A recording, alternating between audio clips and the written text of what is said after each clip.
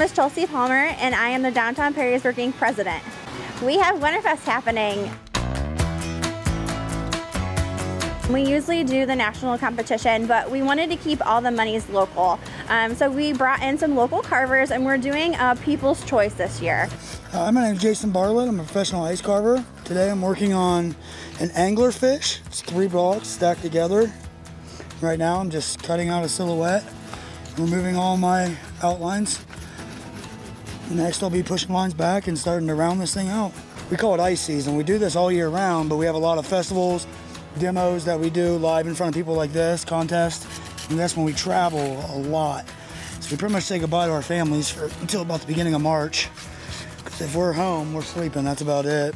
Personally, my best friend of 25 years, he went to culinary school and met the guy that trained us. And 4 years ago, he just needed help around the shop, you know, cutting ice for him or whatnot. I just kind of slowly weaseled my way into making him teach me how to carve. A lot of times you can't see it till, you know, last hour of carving or so. You kind of know where you're going, but you know, you're just hoping you don't make a wrong move. So when it actually comes together and is up to your own standards, that's a really good feeling. I am doing a griffin with a bit of a twist on him. Instead of it being the standard lion and eagle, I'm doing an eagle head with eagle wings and a fish tail. I picked ice up at college. I went to the University of Akron and I graduated there in culinary arts, but I started out in the engineering program. So one day when I was walking to class, I saw one of the students out back carving ice. And as soon as I saw him, I knew I was gonna do that, and I switched my major pretty much that next day. This one's got some skill level to it because I am splitting the wings and stacking it up to have a little bit more dimension than just having more of a wall style carving. It's different doing something on site for carvers as well, so it's a little bit more challenging because you don't have your studio around you. You have to deal with weather conditions.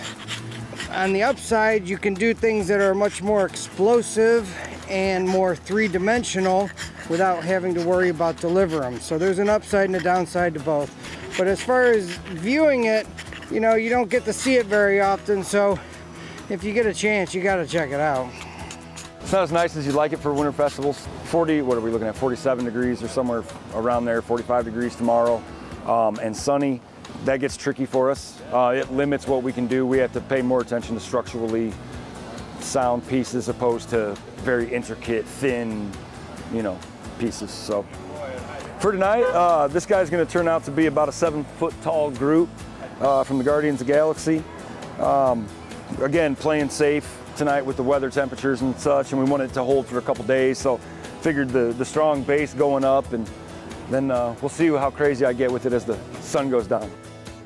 Honestly, I think this event is the most amazing thing we do all year. It's one of our biggest events, 2-day events, and you know, it really gets all the restaurants, the local businesses all involved. Hi, I'm Chrissy Vadness, and I'm the shop manager here at the Bar's Coffee in Perrysburg, Ohio.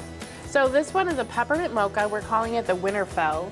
You know, we love having all the people come downtown Perrysburg. There's so much hustle and bustle. It's my favorite time is when there's events and you get all the local community kind of coming together in celebration of the winter and the cold. And it gets a little busy on Friday nights, but Saturdays is when a lot of the family activities happen. So you see a lot of people walking along around the street, and they're just really kind to each other. So I love being here during Winterfest or any of the big events here in downtown Perrysburg.